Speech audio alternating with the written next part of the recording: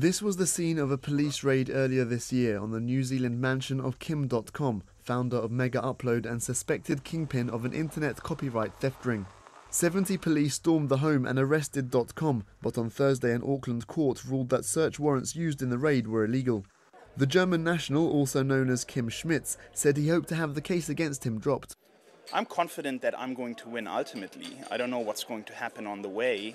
We have done nothing wrong, and we have the evidence to prove that, and that's what I'm relying on. Prosecutors say Dotcom was the ringleader of a group that netted $175 million since 2005 by copying and distributing content without authorization. US authorities are trying to extradite him on charges of copyright theft and money laundering. Dotcom's lawyers, though, say the company simply offered online storage and should not be liable for the actions of their users. Simon Hanna, Reuters.